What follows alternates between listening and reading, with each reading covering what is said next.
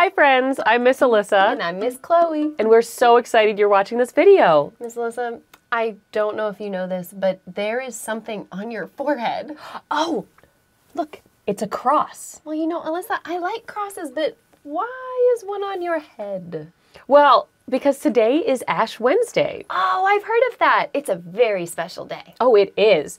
You know, another day, Easter, is about 46 days away. I love Easter. Why do you love Easter? Well, Jesus did something special on Good Friday and Easter, and it's very important that we remember it. That's right. The time between today, Ash Wednesday, and Easter is called Lent.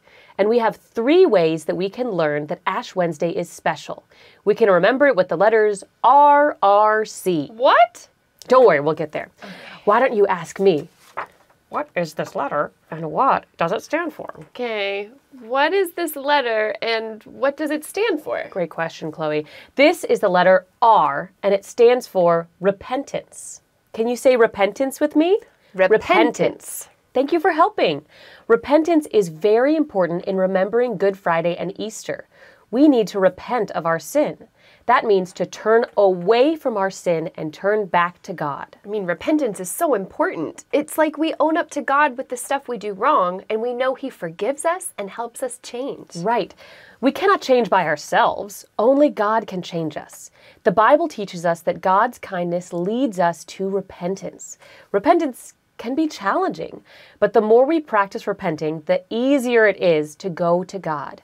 God wants us to come to Him. He loves us so much. Now let's see what else Ash Wednesday helps us to remember about Good Friday and Easter. So what about the rest of these letters? Ooh, I think I know what to do. What is this letter and what does it represent? Very good. This is another R for reflection. Can you all say reflection with me? Reflection. Reflection is a big word. I know that I can see a reflection in a mirror or in the water, but I'm not sure what it means here. Miss Alyssa, does reflection mean something like remember? Oh, yes. Oh, good job. Thank you for helping me. Remember. Reflection is really important. Reflection is taking time to remember that Jesus died on the cross for our sins and rose again so that we can be in His family forever. It is a big deal. There is no one like Jesus in all of time. He is our Savior. He paid the price for our sin. Reflection is remembering that. All right, I think I know what comes next. What is this letter and what does it mean? This is a letter C, and it stands for celebrate. I love celebrating. So the time between Ash Wednesday and Easter is called Lent, and during Lent, as we repent and reflect, we can feel so excited because there is a big celebration coming.